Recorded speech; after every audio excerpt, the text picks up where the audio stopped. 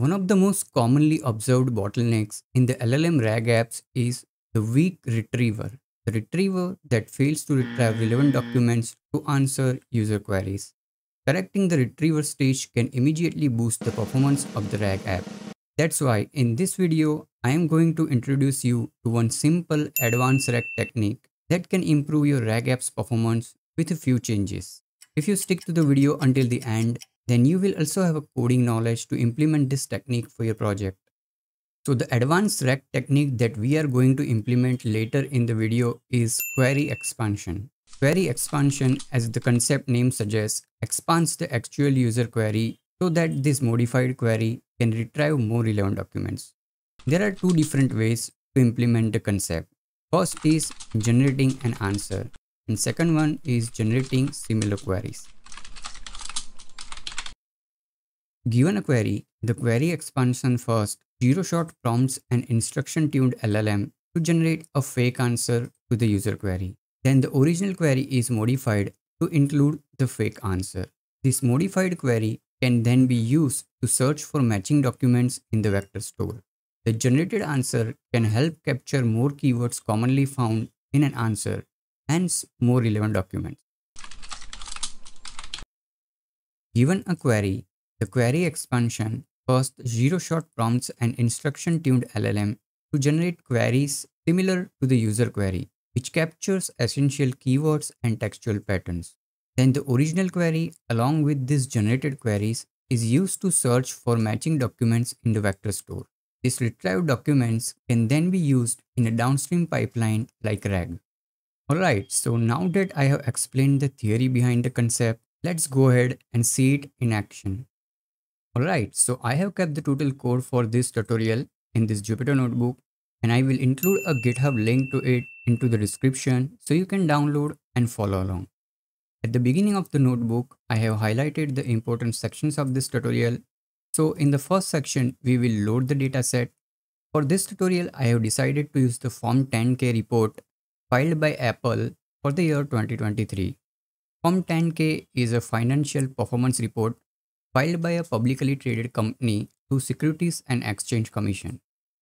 It's a simple 80-page PDF report that we will use as dataset for our tutorial. After loading the PDF report, we will split the data into the text chunks so we can load them to the vector store. In the second section, we will load the dataset or the text chunks that we created in the first section into the vector store. For this tutorial, I have decided to use the Chroma DB vector store. After loading the dataset to the vector store, we will also visualize the text chunks by projecting them onto the lower dimension. In the third section, we query our vector store to search for the relevant document without any RAG trick. We use the simple plain user query to search for the relevant document. And after retrieving the relevant documents, we visualize the dataset, original query, and retrieved documents by projecting their embeddings onto the lower dimension. In the fourth section, I introduce query expansion algorithm using generated answer approach to retrieve relevant documents. After retrieving relevant documents using this approach, we will visualize the original query, the modified query, and the retrieved documents by projecting their embeddings onto the lower dimension. In the fifth section, I introduce query expansion algorithm using generated queries approach to retrieve relevant documents. And after retrieving relevant documents using this approach, we again visualize the original queries, the generated queries, and the retrieved documents by projecting embeddings on the lower dimension. In the sixth and the last section of this tutorial, we build a simple RAG app to check the performance of retrieved documents from the third, fourth, and the fifth sections. We check how the retrieved documents are doing at answering the user query. So next, I have highlighted the Python libraries that we will need for this tutorial. So first of all, you will need to install a Groq Python library, and it will be used to access the LLM through Groq API. Next is the LangChain, so you will need to install LangChain as well. And Chroma DB will be our vector store. So in the first cell, I have loaded the environment variable. So I have kept the Groq API key in the .env file, which I have kept in the current directory, the same one as this Jupyter node. Then I have imported the ChromaDB and printed the version that I have used in this tutorial. And then in the next cell, I have created a Groq client. So from Groq, you need to import a Groq class, and then you can create an instance of it by providing the API key. So this client object will be used to access the various LLMs which are available through Groq API. And in order to create a Groq API, you will need to log into console.groq.com and create an API key over there. Then you will be able to access LLMs through Groq API. For this tutorial, as I said earlier, we will use Llama 3.1 70 billion versatile version.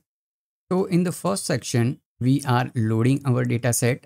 And as I said, we will use the Form 10K report of Apple, which was filed for the year 2023, and it's available as PDF file.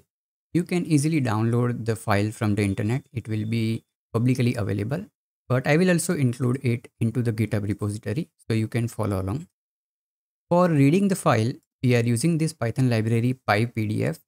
So first of all, you need to import PDF reader from that Python library, create an instance of reader with the file name, and then you can simply call the pages object on it to read the context or the text of those pages. So those pages are available over here in this pages variable. So pages is a list of strings, and each individual string is text of the particular page. So over here, I am displaying the 0th page or the first page, the content of the first page. So next, after loading the PDF file, we are splitting it further into the text chunks because the one page can have a lot of text. So for that, we are using a recursive character text splitter class, which is available from LangChain.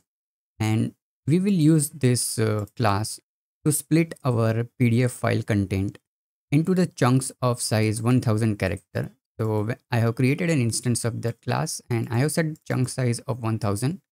So in each text chunk, it will cap the 1000 character, around 1000 character. And there will be an overlap of around 25 characters per chunks. So after creating an instance, we can call a method split text on it. And over there, we need to provide the total text. So I have combined the total text of all the pages and provided over here to this method split text. And it will split the total text of the PDF documents into the chunks. So after splitting, there are 323 text chunks. So our original 80 pages PDF report, the text of that 80 pages PDF report is now 323 text chunks. And over here, I have displayed a sample text chunk. So after splitting the document into the text chunks, in the second section, we will load these text chunks into the vector store. And as I said earlier, for this tutorial, we will use a ChromaDB vector store. So in order to interact with the ChromaDB vector store, first of all, we need to create an instance of a persistent client. So this client will be used to interact with the ChromaDB. And as the client is persistent client, so the data will be persisted to disk. Over here, I have provided path to Apple 10K. So this will create a folder 10K inside of which there will be a SQLite DB file where the collection or the documents will be stored. So in the next cell or on the next line, I have created an instance of embedding function. So this is actually an LLM that we will use to generate embeddings of our text chunks. And for this tutorial, we are using this Distill Roberta V1. And that particular LLM is available through this Python library sentence transformer. So we can create an instance of this sentence transfer embedding function. And over there, we can provide the name of the LLM that we want to use to generate embeddings for our text document. And in Chroma, these text chunks are stored in collection. So collection has a text chunks and their embeddings. All of that is stored inside of this collection. Now, if you don't have a background with ChromaDB, I would suggest that you check out our tutorial on ChromaDB, where I have covered the ChromaDB in detail. So using the ChromaDB client, we create a collection. So we can use the create collection method for that. There we need to provide the name of the collection. You can provide metadata, it's optional. Embedding function is the LLM that we are going to use to create embeddings. So this Distill Roberta will be used to create embeddings. And get or create is set to true. So if this particular collection already exists in our vector store Apple 10K because we have created persistent client or persistent vector store. If it already exists, then it will retrieve the existing one. Otherwise, it will create a new one. So after creating a collection, we can add the text chunk to collection by simply calling the add method on it. And over there is a parameter documents where we are providing the text chunks. And we also need to provide IDs. So I am simply providing the indexes of the documents. So split 0, split 1, and so on. This will be used as ID.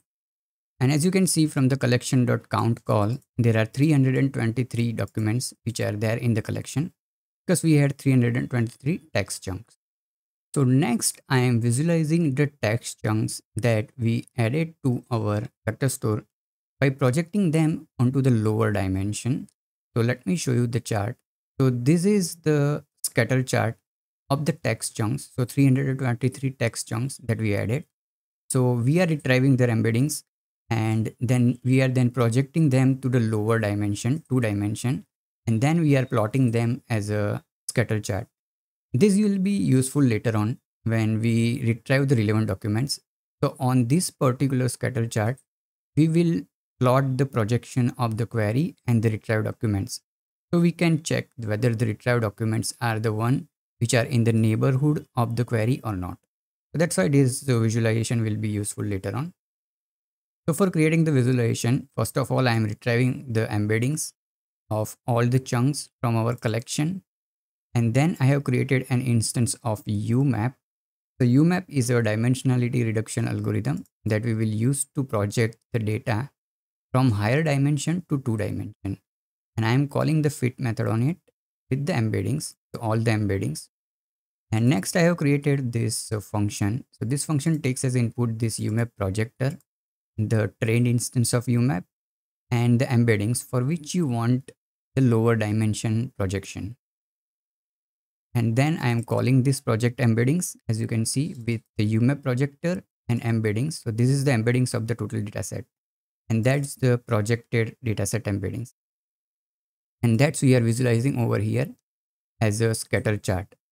Now in our case, as I said, we used this Distill Roberta LLM to generate embeddings. And it generates an embedding of size 768. And that 768 dimension embedding will be projected to 2 dimension embedding using UMap. And then we will create this visualization. In the third section, we are querying our vector store to retrieve relevant documents for the given input user query. And for this section, we are not using any advanced rec trick.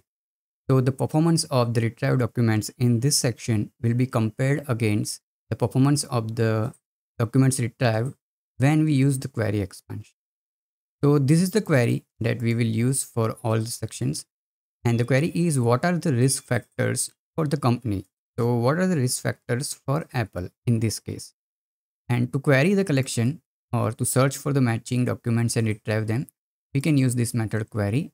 Over there, we can provide the input query. And I have asked to retrieve 5 relevant documents for this case. And the result from that is a dictionary call to that method. And it has this attributes or these keys available. And I am maintaining the list of retrieved documents, as you can see in this variable retrieved documents 1. And this will be later on useful. So for the given input query, what are the risk factors for the company? These are the retrieved 5 documents which I have printed over here. And as you can see, the first one seems to be about risk. Second one also somewhat seems to be relevant, and so on. So these are the documents that are, and the last one also seems to be the relevant one because it's talking about business risk.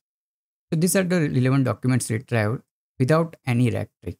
So in this section, I am visualizing the query embeddings and the retrieved documents embeddings on the dataset embeddings which we plotted earlier. So if you remember, earlier we plotted these gray dots which represents the text chunks that are there in our collection or our vector store. And this red dot is the projected embedding for our input user query. And these crosses of green colors are the retrieved documents. So their embedding is projected on 2 dimension and that's plotted over here. And as you can see from the response, the query is over here and the retrieved document seems to be far away. Ideally, the document should be over here from the neighborhood. So it seems that our default retriever is not doing a good job. And here is the code where I'm first of all retrieving the embeddings of the documents, retrieve documents file. Then using the distill roberta function, I'm creating the embedding of the query. And then using project embeddings, I am projecting both the query embedding and the retrieve document embeddings onto the lower dimension using UMap projector. So now this will be the two-dimensional embeddings. And then I am plotting the original dataset, the query embeddings, and the retrieve documents embedding. Alright, so in this fourth section, I have introduced the query expansion algorithm with generated answer approach. And for that one, I have created this function generate answer. So this generate answer function takes as input user query and generates a fake answer, which is generally found in the answer for that particular query. And for that, we are using a model Llama 3.1 70 billion. And this is the standard message format. So list of messages. And the first one is the system message. And the system message is that you are a helpful expert financial research assistant. Provide an example answer to given input user query that might be found in a document like an annual report. So you are instructing LLM to generate a sample answer for the input user query. And then we are calling the Groq API with this LLM to retrieve the response. So this is the generated answer for our input user query. So if you remember, our query was, what are the risk factors for the company Apple? And this is the answer generated. So it has generated, these are risk factors: economic and market risk, competition and market share risk. And so these risks are generally found in the answer. The other company might be facing this risk as well. So now that we have answer, we will modify our query. So we will create a joint query where we have the original query and the generated answer. So as you can see, this is the original query, that what are the risk factors for the company, so for Apple in our case, and the answer is appended as well. And now to retrieve the relevant documents, we will use this joint query to retrieve relevant documents. So as you can see, again I am calling collection.query to retrieve relevant documents, and this time with joint query, I have retrieved the 5 documents, and those retrieved documents are stored in this variable retrieve documents 2. So from results of document, they are over there. And then I am also printing the retrieved documents. So as you can see, these are the 5 retrieved documents. But let's go ahead and visualize them so we will get the better idea. So in this section, we are visualizing our data set along with the original query, the new query, and the retrieved documents. And as you can see from the visualization, the original query, the red one, is over here.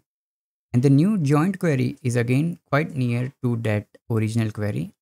And this time, if you notice the retrieved documents, 2 are far, but the 3 are near or in the neighborhood of the query, the original query and the joint query as well. And if you remember, last time when we retrieved the relevant documents, they were far away from our original query. So it seems that the query expansion with the generated answer has done a better job at retrieving the relevant documents. At least from this visualization, it appears that it has done quite a good job at retrieving relevant documents. So let's go ahead and try the another approach of query expansion, which is to generate other similar queries to our input user queries. And for that, again, I have created this sample function named generate queries. And this function takes as input user query and returns the content or the string which will have the list of generated queries by the input LLM. And again, we are using Llama 3.1 with the 70 billion model version. And the messages are again the standard message format. So first one is the system message. And over here, the system message is that you are a helpful expert financial research assistant. Your users are asking questions about an annual report. Suggest up to 5 additional related questions to help them find the information they need. So this line is asking the LLM to generate the questions which are similar to the user question and for the provided input user questions, and suggests only short questions without compound sentences, and suggests a variety of questions that cover different aspects of the topic. We are asking it to cover different questions, so different versions of the same question, so we can target more keywords. Make sure they are complete questions and that they are related to the original questions. Yeah, so they should be related to the original question and it should not divert from the original topic of the user query. Output one question per line and do not add numbers to the question. And then next is the input user query. Then we are calling our Groq API with client.chat.completions.create with the model name and the messages. And the response will be the list of questions generated by the LLM. So that's what I am doing over here. I am calling that particular function with our input query. Augmented queries are the list of queries that we got from that particular call to the method. And as you can see, these are the queries returned by the LLM. So our original query was that what are the risk factors for the company? And as you can see, these other questions said, what are the company's most significant risk factors? How does the company manage cybersecurity threats? Okay, so that can be one of the risk factors. Are there any pending lawsuits or regulatory issues? So yeah, that's also risk factors. What is the company's disaster recovery plan? Yeah, so that will come under the risk, the disaster risk that company faces. And how does the company assess and prioritize potential risks? Yeah, that can also talk about the risk. So these questions can help us retrieve relevant documents about risk. So in the next cell, I have created a queries variable where I have kept the original query and the augmented query. So this queries variable will have total of 6 queries. And then we are retrieving the relevant documents using these 6 queries. And we are asking it to retrieve 5 documents per queries. So for each query, 5 relevant documents will be retrieved. So these retrieved documents will have list and each entry will be the 5 documents, one for each query. So next line of code is a simple for loop which is trying to remove the duplicate document. Because we have 6 queries in total, the original one and the 5 newly generated one. For each one, there will be 5 relevant documents. So 6 into 5, there will be 30 documents. And for some of them, there will be overlapping documents. So we need to remove duplicates. And after removing duplicates, as you can see, we have 19 documents left from that total 30 retrieved. So let's go ahead and visualize the result of this one as well. Visualize this, so 19 relevant documents, and see where they stands compared to the input user query and the relevant queries that we generated. So in this section, we are again creating a projection of the embeddings. So the embeddings of the documents, of the unique documents, and the embeddings of the query, the original query, embeddings of the similar queries or the queries that were generated by LLMs for our input query. And then I am creating the projected embeddings for all of them, the query, the original query, the retrieved query, and the retrieved document. And then I am plotting them on our original scatter chart. So the gray ones are the text chunks, our original. And as you can see, the original query is the red dot, and all the generated queries are there near to our original queries. And this time, if you notice the retrieved document, the majority of the document retrieved this time are in the neighborhood of our query. So this performance is almost best of all. So if I show you the performance of the previous approach, as you can see, few were there far. The few documents retrieved using that approach were far from the query. And for the approach without any kind of trick, as you can see, all the documents were not in the neighborhood. So this approach, particular one, the query expansion using generated query, is doing quite a better job at retrieving relevant documents, as majority of the documents that retrieved using this approach are in the neighborhood of the original queries and the generated queries. Alright, so till now we only retrieved the relevant documents using various approaches and plotted them. In this section, I have built a simple RAG application which will answer user query based on those retrieved documents.